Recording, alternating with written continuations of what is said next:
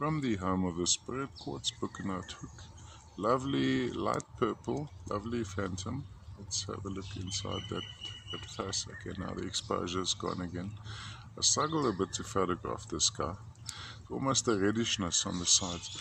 Now it's a central quartz crystal surrounded by tiny quartz crystals, very typical to this locality. Have a look at that lovely little blush on the side there, and you have that circle inside. A whole world. Lovely, lovely. And then at the back we can see it was a central core crystal where all these little newbies latched on.